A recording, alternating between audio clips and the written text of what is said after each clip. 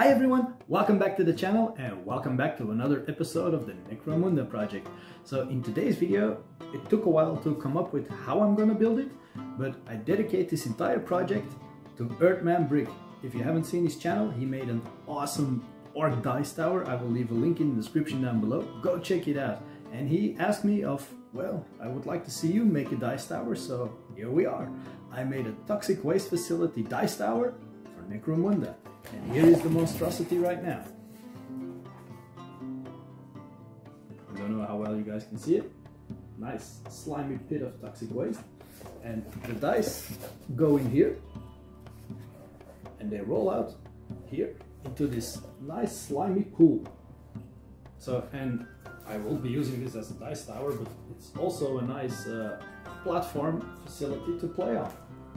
And it matches the Necromunda setting quite nicely. So if you guys want to build one of these things yourself, I would say follow me to the crafting table and let's do this! Come on! Alright my friends, let's do another Necromunda build. So I'm gonna begin with this broken light display box for my base. So first I'm gonna remove all components from it. And I've had this thing for quite some time and I never knew what to use it for, and now thanks to Earthmanbrick, thanks for the inspiration, this will be my dice tray. And this old tobacco tube will be a perfect silo, and this cardboard tube to hold up posters will be my dice pipe. So I'm holding this against the silo or tobacco tube and I'm measuring it at a tilted angle and drawing a line, and I'm gonna proceed to cut through it with my hobby saw. Don't use an X-Acto blade, just use your hobby saw, it works better, or a regular saw. Now I'm gonna measure this against my silo for where I want my dices to roll out of. So I hold it against it and simply trace around it with my marker. And then I'm taking my X-Acto knife and I'm gonna cut out the lines I've just traced. Very easy like this. And I'm gonna dry fit my, my pipe. And it fits snugly inside, so awesome. Now the other piece of the pipe, I'm gonna match these two together, and when they align I'm simply gonna use some hot glue and attach them like this. Perfect. Now just to be sure, I'm going to reinforce it with some electrical tape, because I don't want my dice pipe to break off once I'm rolling dice inside of it. So, and with this around it, it ain't going anywhere. It's rock solid, very firm. So let's test this. I fitted it into my silo and let's take some dice. Look at them go. It works perfect. Now I'm measuring the width of the pipe against some foam board, as I'm going to create a platform, which I end up doing a lot because there will be a lot of platforms. So I'm measuring this and it will be for on top of my silo. I am extending the platform though. I want it to have a little bit of an overhang in the back, as you can see here. Now I'm tracing the bottom of the platform onto the silo just with a marker.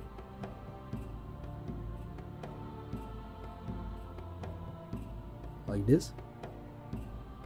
Now I'm going to be making a square around the circle. Now from the front of the circle, first and foremost, I'm going to measure out 2 centimeters and I'm going to draw a straight line. So 2 centimeters from the front of the circle, and I'm going to draw a straight line. Now from the edges of the circle, as you see me do here, I'm going to draw another straight line, and the same at the bottom one here. Now I'm extending these lines I just drew by 3 centimeters on both sides, and I'm drawing another straight line. Now from each corner I'm measuring 2 centimeters on both sides, 2 centimeters, and I'm gonna draw this, connect the dots and draw at a tilted angle, just as you see here, and then I'm gonna proceed by cutting out the platform. Then I'm going to dry fit it against my dice pipe. You will hear me use the word dice pipe a lot in this video. Looking cool, like this. Now I'm gonna cut out the other two corners as well, in the same angle, 2 centimeters. And I'm going to proceed by covering the entire platform with some drywall mesh tape, because I really like the gridded texture. And dry fit this with my dice pipe. Now to close the back, I cut a piece of foam board to match, and I'm going to cover that with mesh tape as well. And once that is done, I'm simply going to attach it by with some hot glue, like this. Now I'm going to glue a piece of foam board that aligns with the edge of the pipe, so I have something to attach my running water to. Now let's make the waterfall. I'm simply drawing streaks of hot glue on my silicone mat to form my waterfall. Just use the hot nozzle to create some texture for the water. And let that dry on the silicone mat, and once it's dry you can simply peel it off like that. Now time to hot glue the dice and the pipe. Well, the dice pipe and the platform. Just go around the top of the pipes in a circle and attach the platform like this. And I'm gonna glue the waterfall in place and also the silo. I'm gonna attach that, the water, inside of the pipe, inside of the tube. And I'm gonna smooth that out with my hot glue gun's nozzle. Like this. Just smoothing it out so the dice don't get stuck. Not stuck. That the dice don't get stuck. Now I'm snipping off those tiny nubs, and I'm gonna proceed to cover the base with some more mesh tape. You don't have to do this, but I like the texture of it. The more grids the better in Necromunda. Now with some leftover XPS foam roughly 5 centimeters high, I proceed to make concrete walls to go around the dice pool. Or dice tray. Just hot glue them into place. Now I decided to add another box to the side of the dice pool. I do this before I continue with the foam concrete walls. And I have another box of these empty tobacco things, and I'm simply hot gluing these to the side of the box. This will be some sort of concrete building that holds a smokestack on top of it. And speaking of smokestacks, for that I'm using this this old water filter, and I'm simply gonna attach it with some hot glue. I like the shape of this filter. So just put some hot glue underneath it and stick it into position. Like so. Nice and firm. Alright, so I want to create a pipeline that runs around my entire piece. So I'm gonna glue this connector piece, or whatever you call it. And I'm also attaching it to the water filter with a little bit of extra hot glue. Like this. Now for the pipeline, I have these toy pieces, but if you don't have these, you can simply use a toilet roll, cut it up, roll it up, and you can fold it in there with no effort at all. But I have these pieces, so I figured I might as well use them. But the toilet roll works perfectly as well. Now on the other side, I cut a hole in the silo, like this. First I'm measuring it out, I'm cutting it out with my X-Acto knife. And I dry fit the pipe. And once I'm happy with the result, I put hot glue inside of the hole I just made and shove that pipe in there, and with another connector piece I'm going to attach these two things together. I'm being very liberal with my hot glue here, but it works. Now I'm getting another connector piece inside of the pool just because I like details and connector pieces in my Necromunda builds. Just stick that thing in there. And I also have this, I don't know what it is called, another piece of ribbed piping things. I have an entire tube of this, and would make for another looking interesting piece inside of my pool. Now my foldable storage box, I'm going to create another platform. First remove all those side lids. They snap right off normally. I'm going to measure, and this piece I'm going to use as a support pillar first. Just glue that to the side of the pool, like this. And I'm going to glue the top platform on top of it.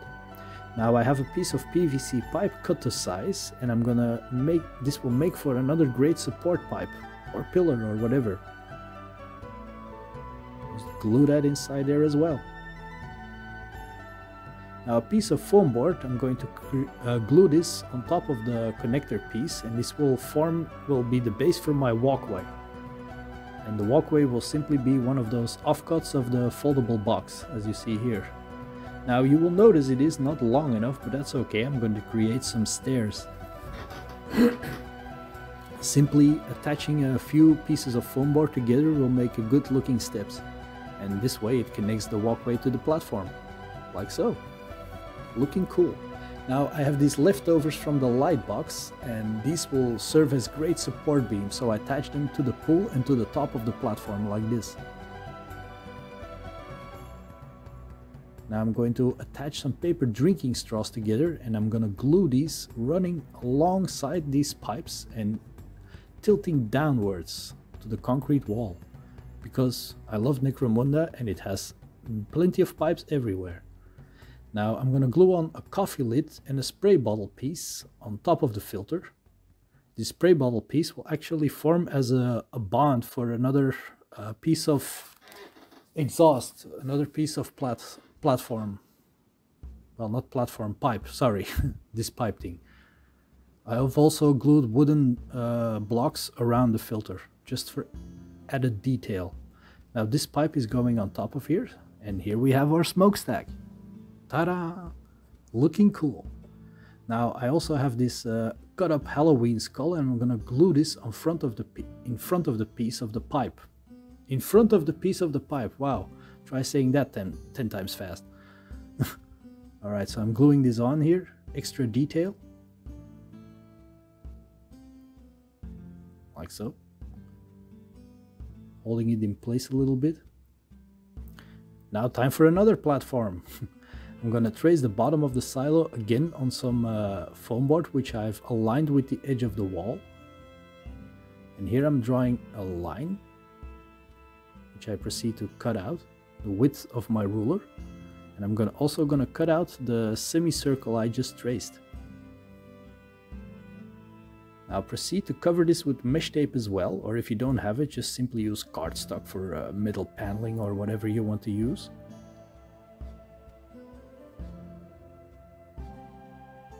Like this.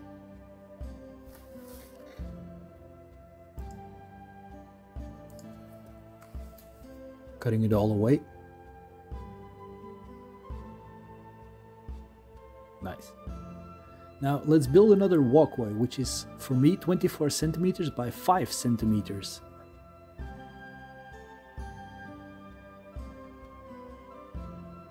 Just connect the dots. I'm gonna cut this thing out.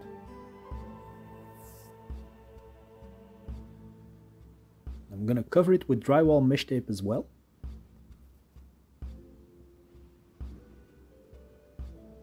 Now I've traced this walkway on some cardstock, and I'm gonna create 1 centimeter strips to glue on top of the walkway.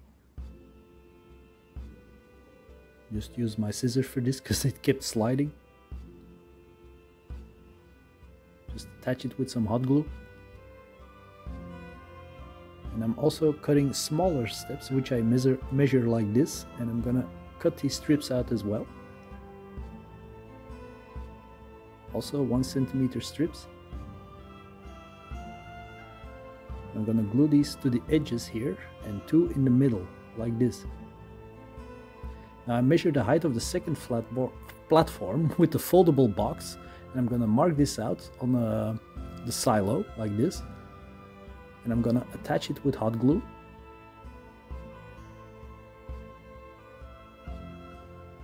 And I'm going to glue this on side of this on the silo. Now measure the walkway we just made and we're gonna attach that on the 2 platforms.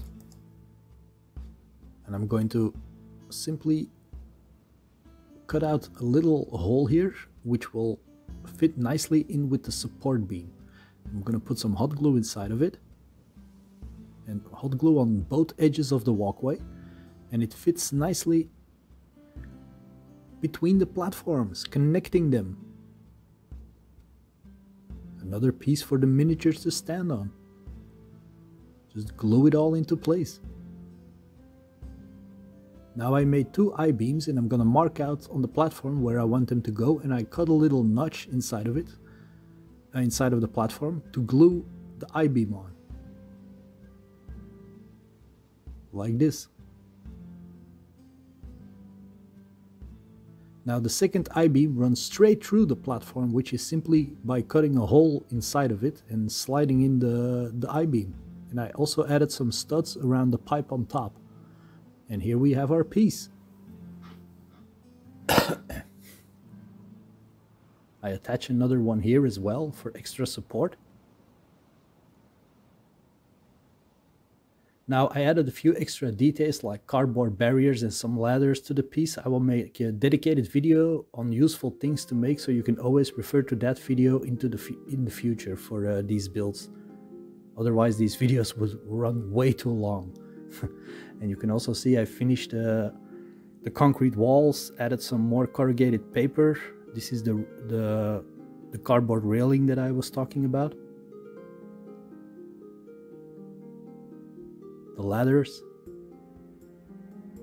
Another one here.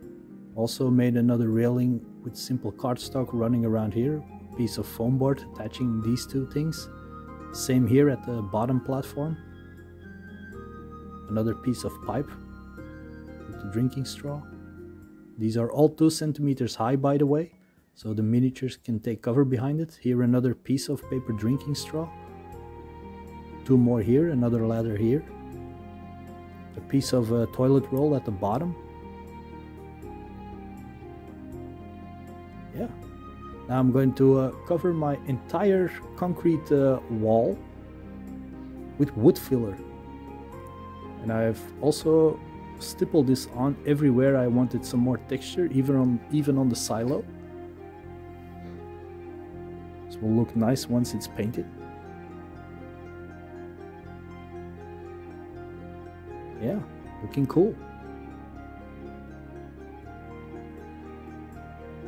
Just with a little bit of water, just stipple it on everywhere. Go nuts! Now spray it all black. And it ties it all together nicely. It looks quite different now once it's all painted black. And it's time to start painting this entire thing. Quite happy with this piece actually. I also filled the gaps in the bottom with electrical tape and hot glue, just for the water effect.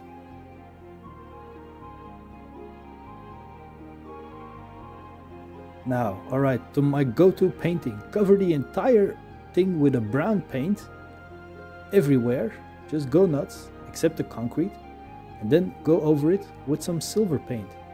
You've seen me do this several times before if you watched any of my other videos. Now for the concrete, I just go over it with a dark gray. Everything that I want to be concrete, just a dark gray, just be liberal, go over it. Doesn't have to be neat, but it has to be covered. And also making this box a concrete building, or whatever it is concrete.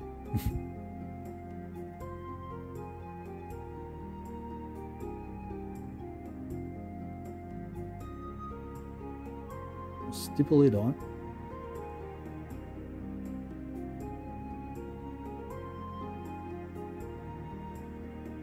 Nice. All covered. These pieces as well, also part of the concrete.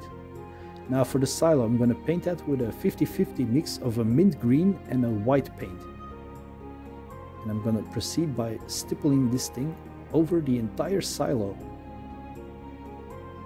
And when that is done, I'm going to be using a lighter gray over everything that is concrete, just a heavy dry brush. Doesn't have to be neat, just has to be covered. Just a heavy dry brush. Look at me go, I'm so fast.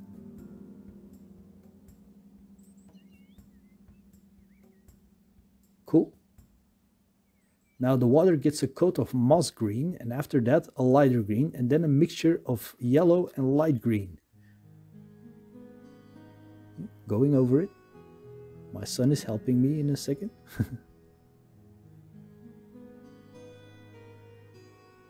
Making it dirty. Now I paint the I-beam in red, then I paint the pipes with a black paint, and the walkway gets a coat of blue.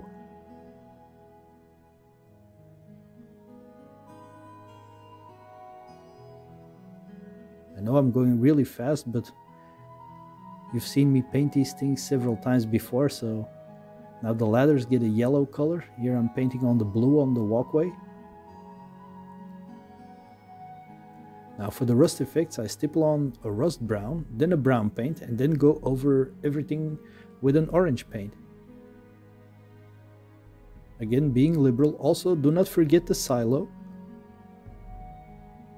Cover that with the same mixture as you used on the other things as well. Like this, and let it all dry. Now the orange paint for extra rust. It will look less bright once it's dry. So now I'm gonna dry brush a bit of white on the water. And our piece is looking quite grimy.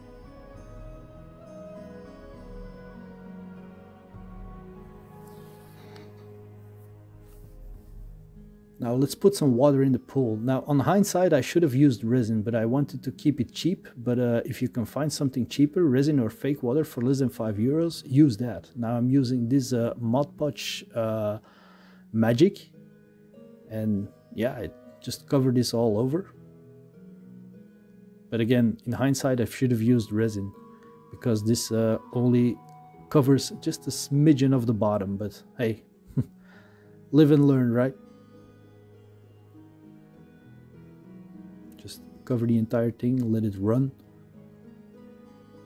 Now this thing is great for puddles on cobblestone or something, but it's really not all that great for bigger pieces like this. But it gives a very cool shine to it. So, but yeah, if you can, use resin. Now let's test our dice tower. Here he is, grabbing some dice. Rolling the dice, and there they go.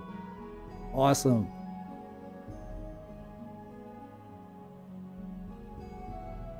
There are the dice.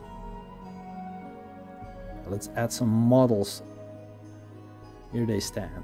I also glued on some hazard stripe and some wanted posters to the side of the concrete.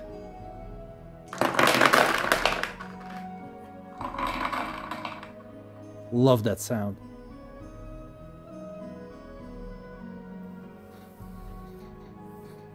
Now this guy is gonna shoot at her. Nice. Can she defend? She's gonna try to defend it. No, she doesn't, and she is killed. Ah, she falls into the toxic slimy pool down below.